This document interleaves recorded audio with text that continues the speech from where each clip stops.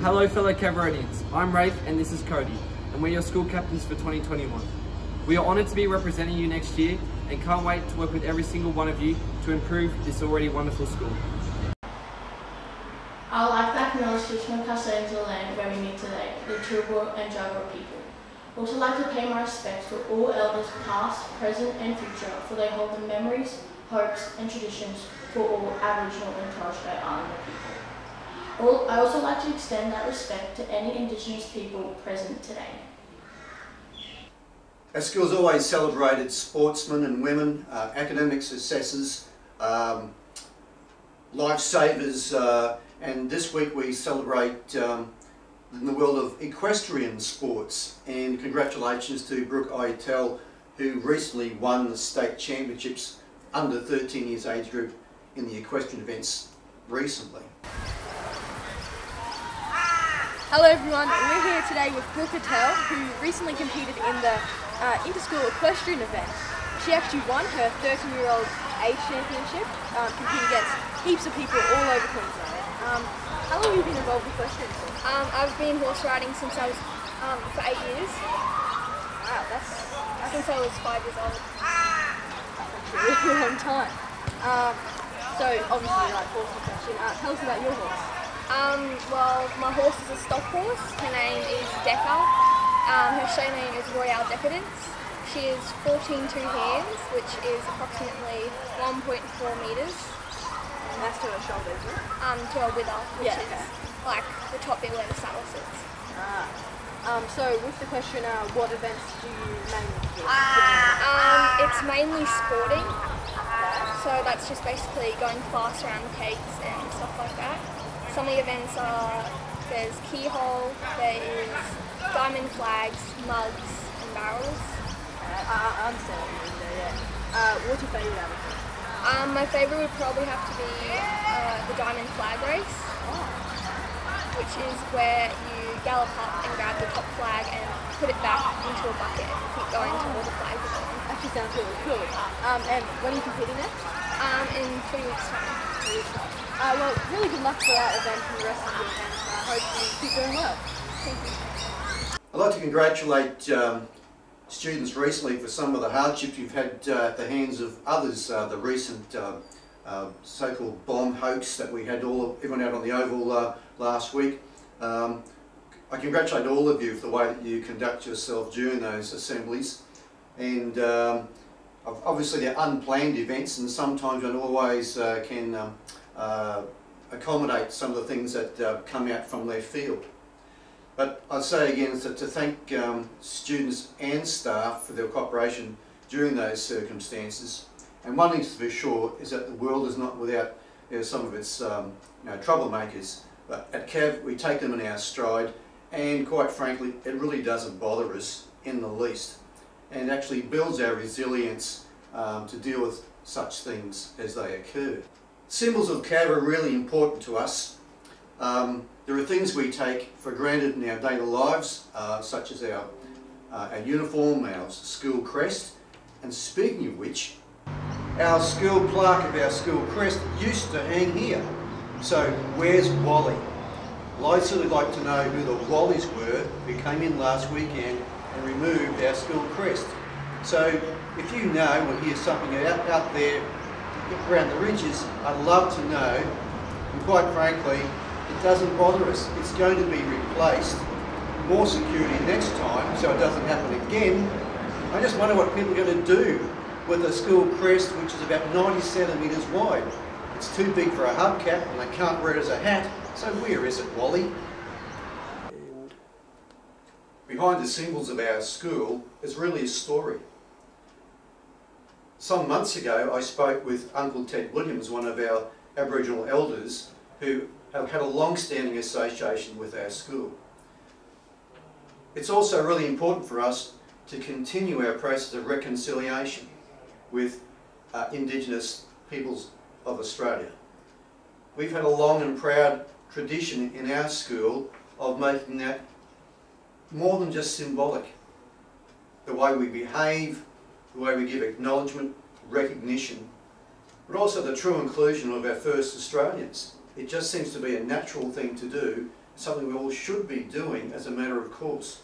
In my discussions with Uncle Ted, we talked at length about what we might do to provide more of a tangible evidence of our sincerity of reconciliation. Uncle Ted suggested parts of the school that might be used, say, as a meeting place for everybody. So out of that, we did some refurbishments in our school earlier this year, and B8 is now a reconciliation room. That complements the outdoors yarning circles that were created some years ago. You might notice the large sandstone blocks in the forecourt to the Performing Arts Centre. Those areas were intended as yarning circle areas that everyone can enjoy. Most recently, to celebrate the construction and renovation of that room for that purpose, we decided it would be great if there be some more symbolic ownership of that space. It's a homage to our Indigenous traditional owners of the land in which we meet every day. Recently, our Indigenous students have had the pleasure of working with 2 local Indigenous artists to capture their belonging to the Cav Rd community. Through having a yarn with and understanding students' vision of their time and connection to their land, Matt and Ambrose, our 2 Indigenous artists, they come up with a beautiful design. This piece, painted for the students of Cavendish Road State High School, was created using key words in colours provided by the Aboriginal and Torres Strait Islander students of our school. It was extremely important for the artists to incorporate as much as they could from their yarn session with the students. From the left, there's some koala tracks representing the significance of koalas within the area, which still exist in small numbers through Whitesell Reserve, not far from the school. And of course, we'd all know we have a family of koalas always in situ in the trees above our heads. The colours used to create the circles represent the Aboriginal flag colours, Torres Strait Islander flag colours, as well as the house colours of our school. The centrepiece, the hands, represents the larger school community and belonging to this community.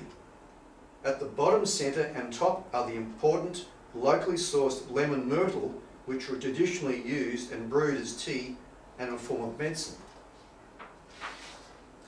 The feet travelling from the centre hands represent the pathways and journeys of the students, their journey outside of school and through life. Finally, the wallaby tracks on the right of canvas have been included to pay respect to local totems and also who would have been an important food source to traditional owners. Collectively, this piece represents unity, community, inclusivity, growth and journey, whilst acknowledging traditional owners of the country and also values and colours that are important to Cav Rd State High School. This piece will be displayed in B8 in our meeting room that I just mentioned earlier. It will form part of our school's stationery in the near future, and I'll be recommending to our P&C that a portion of this painting under licence from our Indigenous artists be included in our sports uniforms, perhaps a handprint or the symbols that represent Cav Rd in the green and white dots. I hope you'll share with me the sentiments that go along with this symbol of unity and connection to land and country for all of us. To our Year 12s, if you log on and view today's assembly video, we wish you all the very best. Week 1 down of your exam block period and external exams. We do wish you all the very best, and we're quite sure you're going to do marvellously well, and the results will indicate the effort you put in throughout the course of your senior years. So just as Jess and Brandon have left their legacy behind, I look forward to creating our own legacy with Wraith for both present and future Cav Rdians. I look forward to working with the whole prefect team to make sure that 2021 is just going to be a fun and eventful year for everyone. Hopefully next year we and the prefects can bring back the Cav Rd events we all know and love. We're aiming to get the sports carnivals and community events back up and running. Next year we'll be expressing the importance of everyone coming together as a community to ensure it is the most exciting and eventful year for all students. Okay, on this Karate grade, we'd like to acknowledge some of our high-achieving Japanese students here at Cav Rd. We have a lot of very enthusiastic, committed students, some of whom have given up time in the September holidays to attend various courses and workshops run by University of Queensland. We also have students who made the effort to participate in the Cavendish Road Japanese speech competition. The place winners in this competition then forwarded their entries to the online Modern Language Teachers Association of Queensland Modern Languages speech competition. So today we'd like to present some certificates and congratulate these students for their fine efforts. So let's get started. Okay, first we have a certificate of participation in the University of Queensland 2020 Global Competency and Student Leadership Workshop, which was attended by Megan Smith in Year 10. Megan has also completed the University of Queensland Institute of Modern Languages Language Enrichment course during the school holidays. So, Megan. Thank you. Congratulations.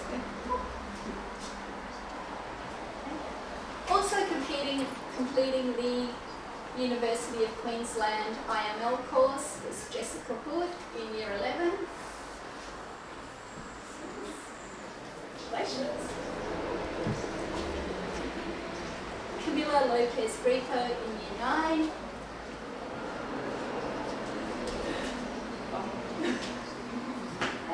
And also in Year 9, students who completed the IML course are Khadija Abdi, Mira Putra, Anna Pierre as well. So those students gave up their holiday time and we'd just like to congratulate them. So, congratulations. And Mira and Khadija will join us again for the speech competition results also. So we have our prize winners for the Japanese speech competition held here at Cavendish Road. In first place in Year 7 we have Natasha Rook.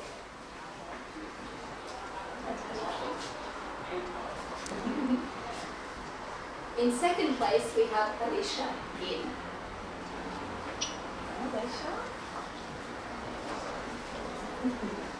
In third place we have Cara Holohan.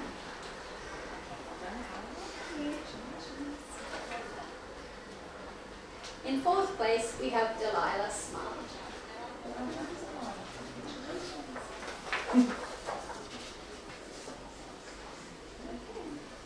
Alright, next we have our Year 8 prize winners. First place in Year 8 was Amy Lee.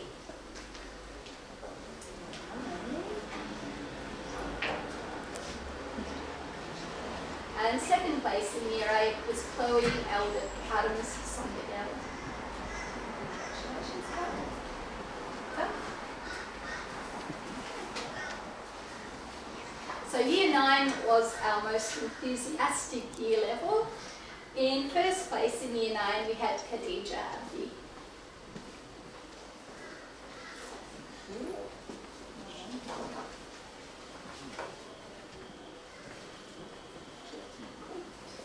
In second place in Year 9 we had Shabri Kama.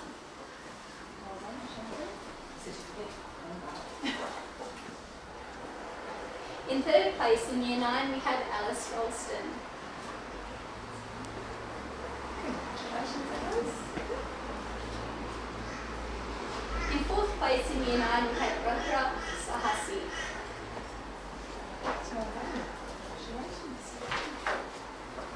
And for participation in Year 9 we had Leo Taylor.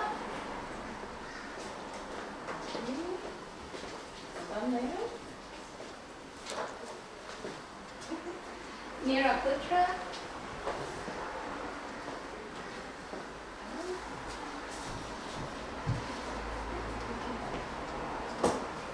James Boland.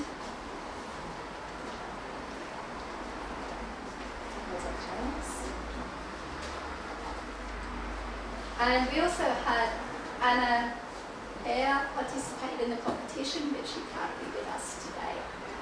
And then finally, in Year 10, we had in first place Sophie Duck.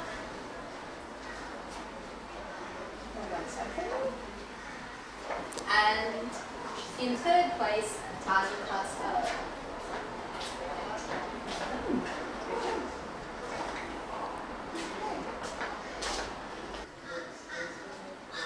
So we were very pleased to see the enthusiasm of these students. In Japanese, we offer the opportunity to get involved in many competitions, to apply for scholarships, for trips overseas, to apply for courses offered by University of Queensland and other education bodies. So we really want to encourage you to get involved, put your name down and give it a go and make the most of the opportunities that studying Japanese at Cavendish Road can bring you. G'day guys, Zach and Levi here with this week's Sport Report. Recently over the last couple of weeks we've had a basketball tournament between the Year 11s and 10s. Here's how it went. So in the first game, Year 11s pulled away with the first victory of about 7 points over the Year 10s. In the second game, it was much closer, but the Year 10s pulled away to tie the series 1-1. In the third game, it was nail-bitingly close, but the Year 11s pulled away by 2 points to win 37-35. Well done, Year 11s. Good morning, Cav Rd. My name's Mr. Rudder. I'm in charge of AFL here at Cav Rd. Just want to let you know that next Wednesday, the 11th of November, our Open Boys and Open Girls will be playing AFL games against Carmel College. The girls' game starts at 4, the boys' game starts at 5:30, and it would be great to see as many of you down at the game as possible. You can come down, you don't need to worry about restrictions, you just need to sign in at the game. We want to get as many people there as possible to have the green machine rocking and rolling. These kids have been training now for upwards of 2 terms, training once a week. They've put in a tremendous amount of work and it'd be great to see so many people down there supporting them. So next Wednesday, the 11th of November, Alex Hill's AFL Club. Game starts at 4, wear your Cav colours and get down and support them. Go Cav. Hi, I'm Annalise and this is Carson. We're your 2021 art prefects. We hope you had a chance to come in and take a look at the lovely artwork presented by the senior students of Cav Rd, but if you didn't, here's another look at the artworks that they've created.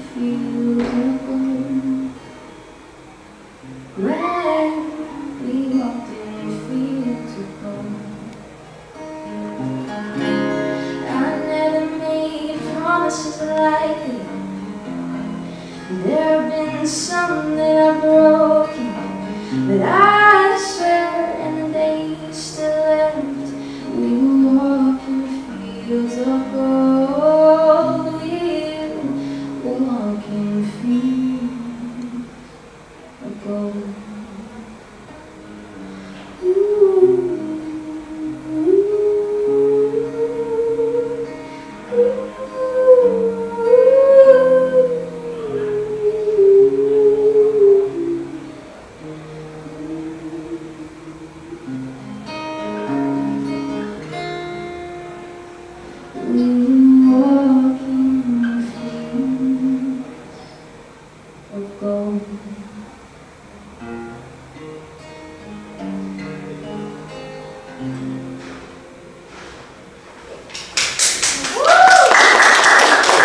So today at first break, there's market day on April 8th.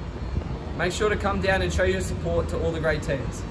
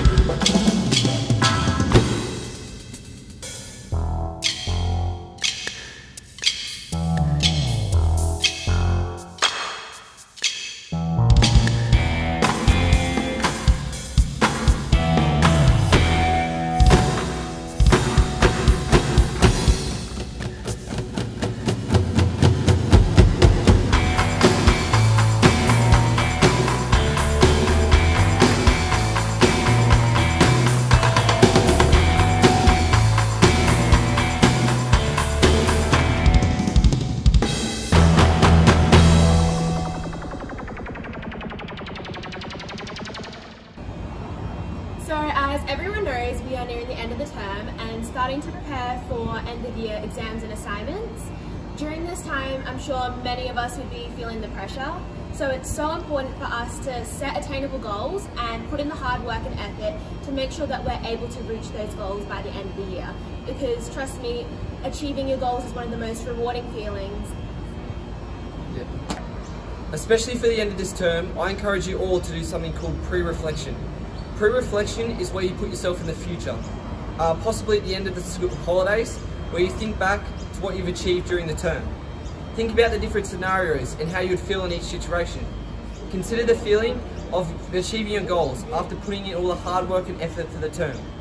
So, as the workload intensifies, it's very important to think back about those feelings and consider how good you would feel. So 2020 was crazy and 2021 may be similar, but we can promise that we're going to give it our best shot to make it great. And remember, if anyone has any concerns or ideas, you can always come and talk to us.